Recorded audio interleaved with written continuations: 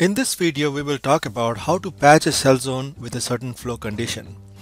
This can be useful for transient simulation to specify the initial condition that exists at time t equal to 0 within a desired region.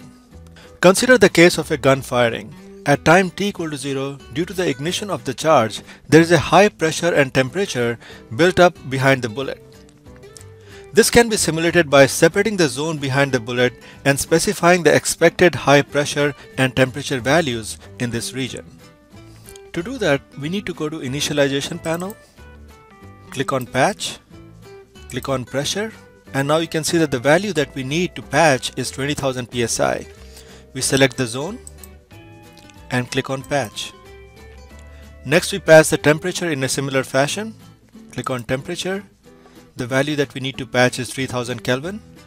We select the zone, click on Patch again.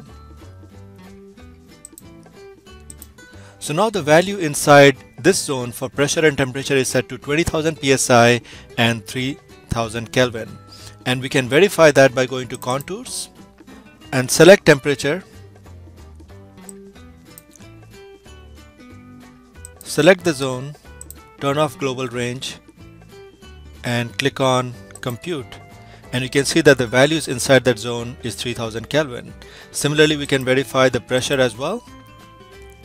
Click on Compute, and you can see that the value inside that zone is 20,000 psi.